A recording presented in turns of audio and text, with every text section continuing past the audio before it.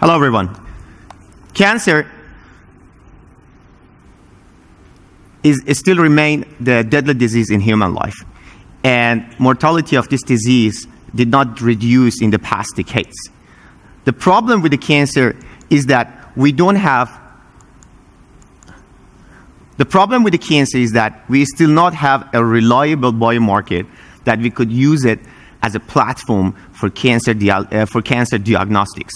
Circulating tumor cells are the cancer cells that they can detach from the primary tumor, shed into the bloodstreams, and cause the cancer spread in the entire body.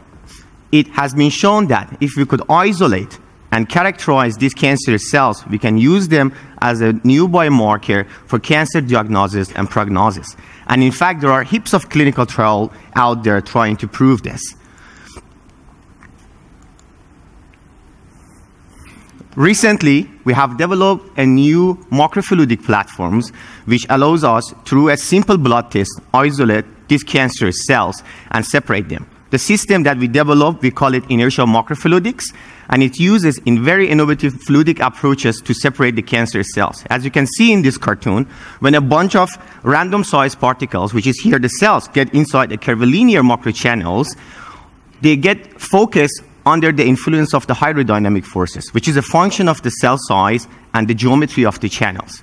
This movie is showing the high-speed microscopy exit of our system, which shows that we are capable of separating the cancer cells from the normal blood cells. We have developed a biochip based on this technology, which is under commercialization now, is in Singapore. But what we are doing next, which is much more exciting, is to build the first dialysis-like therapy for metastatic patients. There are lots of animal studies show that if we could reduce the tumor burden from the patient who are metastasized, we can reduce drastically the devastating part of the disease and increase the life expectancy of these patients. So what we are trying to do is to build the first tumor filtering system which can be used similar to the dialysis for the kidney patients, hook up to the patient on a regular basis, clean the blood of the patients out of the cancer cells. This will help that to increase the life expectancy of the cancer patients, saving millions of dollars in the cancer treatment all around the world, and minimize the side effect of the chemotherapy. My name is Majid. I'm an assistant professor at University of New South Wales and founder of the Vircel company in Singapore. And I hope that this technology one day be the integral part of all clinics and hospitals to help the cancer patient. Thank you.